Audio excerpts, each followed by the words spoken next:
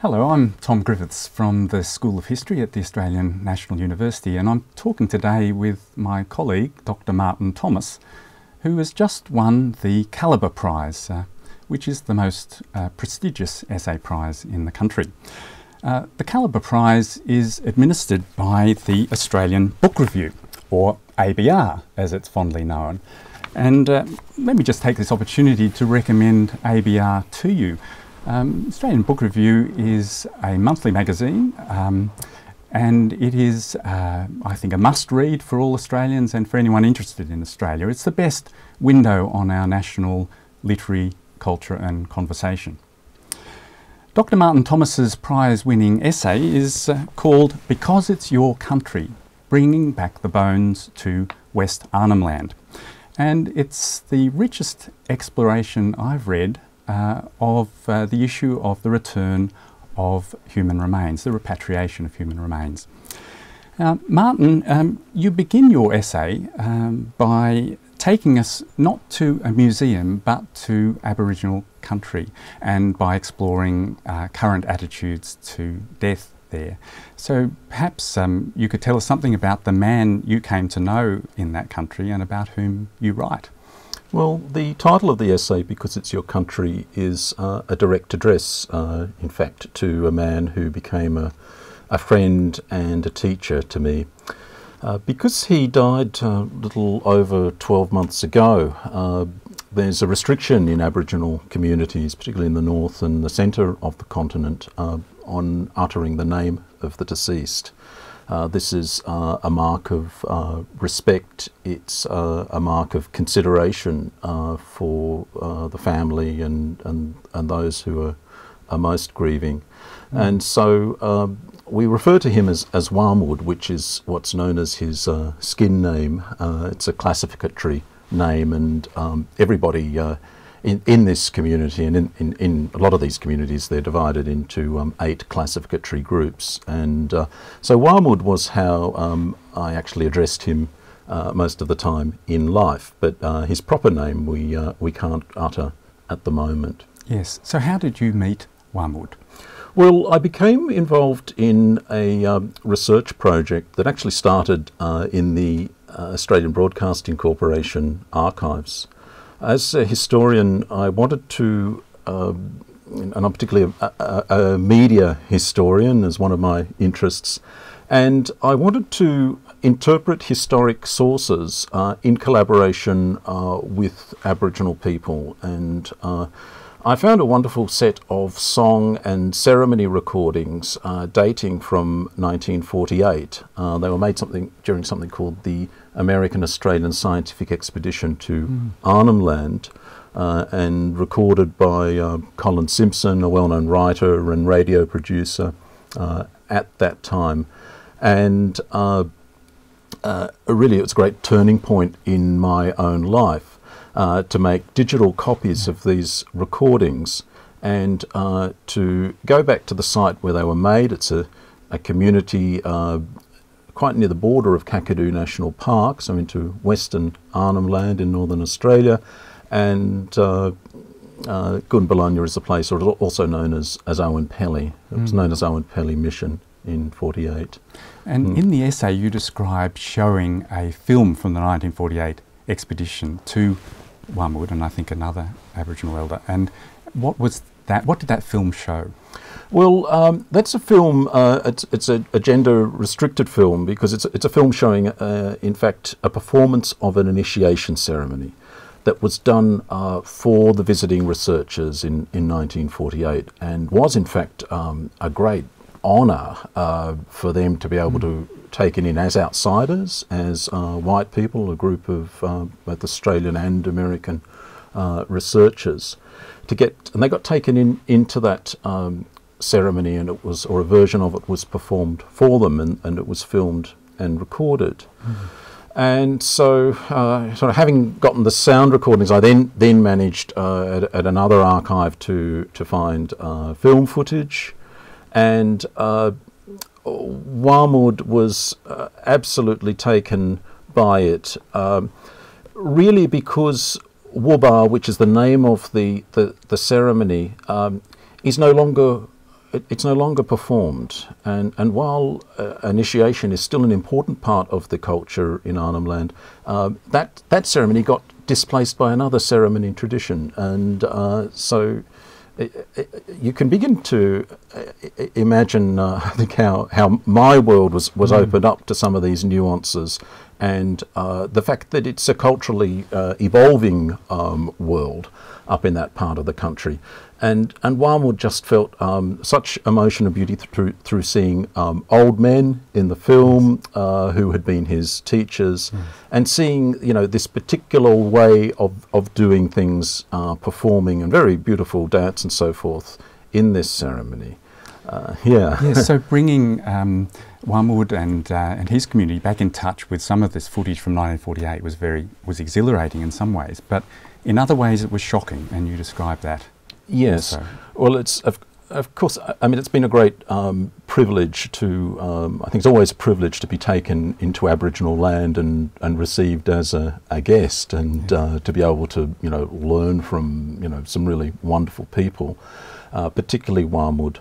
But as I began to sort of probe this story and found that, you know, initially I was just sort of looking for some, you know, song recordings and things to interpret, and then I found myself interpreting this much larger adventure, which was a post-war scientific expedition in Arnhem Land.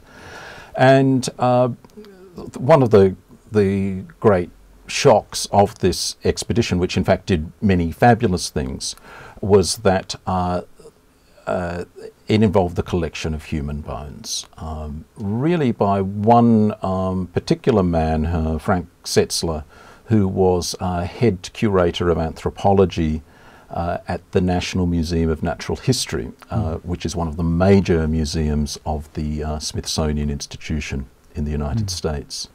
And Setzler, I might say, was, you know, rather brazen about this in a certain way, in that he actually organised for a cinema photographer, a man called Hal Walker from the National Geographic Society, to film him pulling bones, and in this part of the world, very often after a funeral, and after a great many, several years worth of funerary rites, bones would eventually be bundled in paper bark, wrapped up, and they were put in cracks in caves. So he was able to sort of raid these caves, and there's what I find a particularly haunting film sequence from the National Geographic Society film archives that shows him pulling these bones, skulls, all sorts of things, and loading them up in old ammunition boxes that were sort of left over from the war in 48. And one of my again very haunting memories is watching this with Wormwood sort of just on my laptop when we're looking at that film. And so I think in this research was able to sort of expose him to some really, you know, wonderful imagery that he absolutely loved and relished and wanted to copy and wanted to show other old men and remember the old days. And then there's this really confronting stuff to do with messing with the dead, basically. Yes. So we see that as theft of bones, but you have another word for it. Yeah, well, I do actually, because now it's no news, I think, to most people that that skeletons of Indigenous people were collected by various scientific institutions and museums and so forth. There's nothing new about this at all. I think from at least the 1970s, there has been a great deal of argument and agitation by Indigenous interest groups from many parts of the world. And so, you know, that story is well known and deserves to be told, but I felt that having made these particular community connections in Arnhem Land, part of what I could do was to really investigate what it meant from their point of view. And now, quite wonderfully, in a way, but it is ultimately wonderful. Eventually, after about 10 years of lobbying, the Smithsonian Institution were convinced to relinquish these bones, and certainly there were people in the Department of Anthropology at the Smithsonian Institution who, were very reluctant for this to happen at all. They've been dealing with repatriation for many years of Native American human remains that were in their collection, and indeed they're required to meet and fulfil those repatriation requests when they come in from Native American communities under federal law. But the US federal law says nothing about bones that have been collected from other parts of the world. And in the National Museum of Natural History there in Washington, they have one of the largest collections of human remains. And in fact, their physical anthropology is a comparative discipline. And so their ambition was to collect examples and skeletons from all over the world.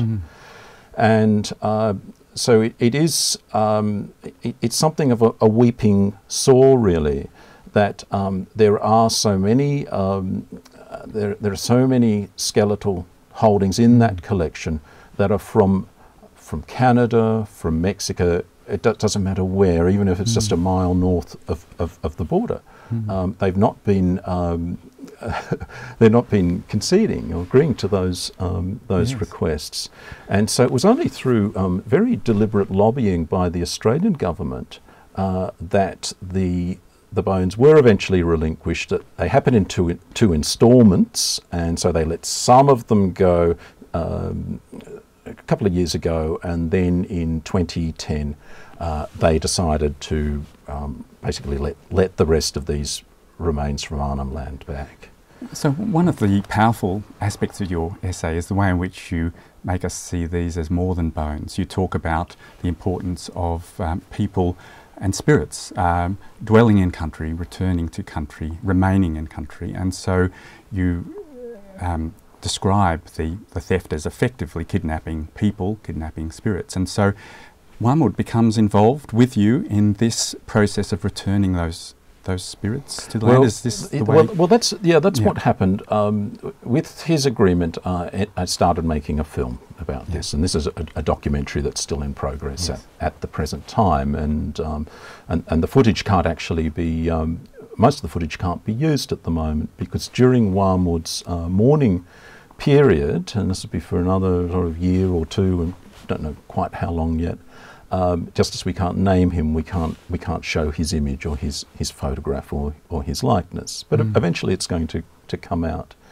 And so sort of for the film, and this is part of Wormwood's way of communicating sort of with the public, with you and me and the rest of the world, he started introducing me to some ideas, and he did this in the way that was very utterly natural to him, which is to take me around his country. And one point we drove up in four-wheel drive and got up to a cave, and he said, go and have a look in that cave. You said to Addis, who's a cameraman, go and film in there. And we looked in there, and there were bones, human bones, scattered on the floor. And when Wormwood started talking about it, he said, well, we have there a man in his country. And this was the really critical factor, that he began to sort of open up something of his worldview, and it's a very entrenched idea in that culture that the spirit of a person is enduring and continues to live in proximity to the bones. And so not just, so you're talking about that sort of theft idea.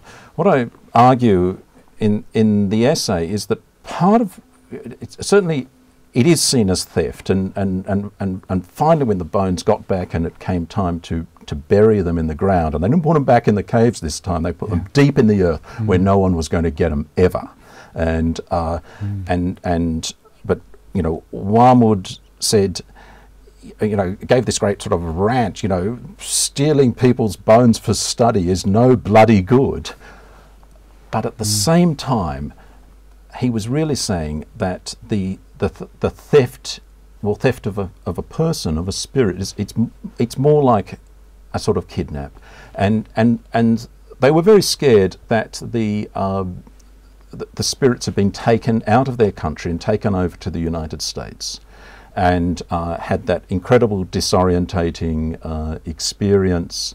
And it's so interesting about how Wormwood and other Aboriginal people thought about that, and actually thought about the whole experience from the spirit's point of view.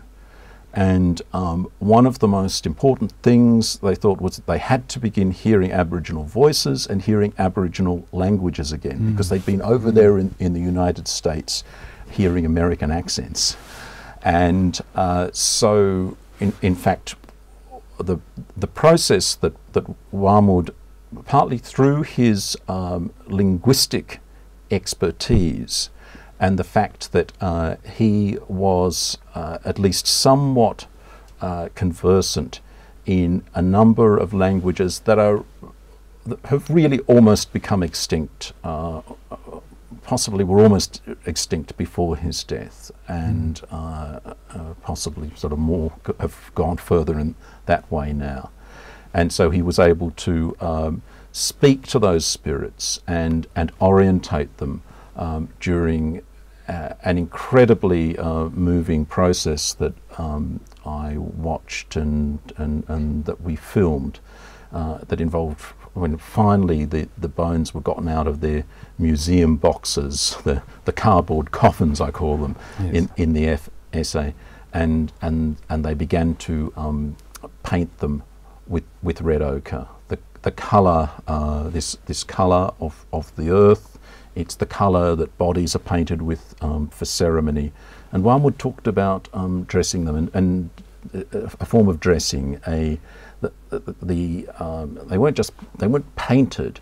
The various people charged with responsibility for doing this would plunge their hands into a sort of puddle of ochre liquid and really massage yes, the skulls before they were wrapped up in paper bark, as they had been in their original mourning rites, and prepared for burial. Just before we finish, perhaps we can refer to the beautiful photograph which is reproduced on the cover of Australian Book Review this month. And it's a photograph taken in 1948 of a young Aboriginal man. Can you explain the significance of that photo? Yeah, well, it shows a young man, or a teenage youth really, and we know his name. It's Jimmy Bungaroo, and so Jimmy and another young man living at Owenpelly Mission at that time were employed by Frank Setzler to do all sorts of archaeological work during the 48 expedition, when they were located at that particular point. And you know, I've been researching the story from Frank Setzler's point of view too, and in the National Anthropological Archives in the Smithsonian Institution you can find his diary, and so you can find all the sort of revelations about collecting these bones. And Setzler writes in his diary, so he's obviously quite aware that what he's doing is well out of bounds in terms of the local protocols. And he wrote in his diary that he waited for his native boy assistants to go to sleep and have a siesta after a long day of working and sifting and archaeological type work, before he went into one of these mortuary caves and raided them and collected the bones. And so, you know, I was intrigued to read that revelation in his diary, and then to find in his own photographic collection that, you know, not only had he stolen the bones, he'd then kind of gone and stolen this photograph of Jimmy Bungaroo asleep.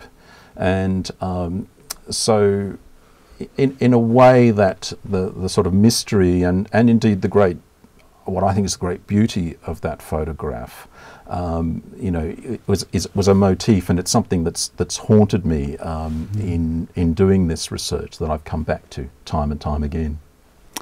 Yes, well, it's a wonderful essay, Martin. It's enthralling and thought-provoking, and I think it's an essay that all Australians should read to understand our country. Congratulations on the Calibre Prize, and thank you very much for talking today.